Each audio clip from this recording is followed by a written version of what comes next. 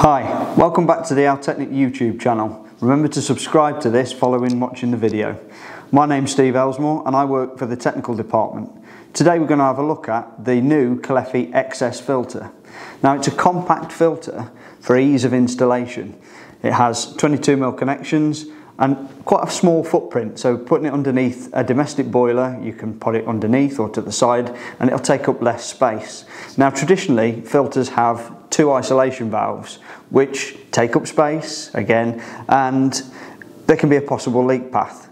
This has just two compression joints and the isolation valve is a unique single rotation. Once rotated into the closed position, the filter body can be serviced. Now this filter also has a clear window so you can see when the filter requires servicing, so good for the homeowner and the engineer alike. So once this has been isolated, we can then drain and remove our filter bowl and wash it out.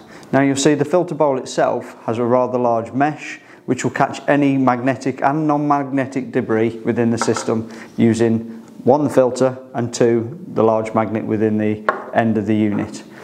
Now once the filter has been cleaned, we can pop this back into position and then head goes on, screws up nice and tightly, compressing the O-ring before we can then open up our system back to full operation.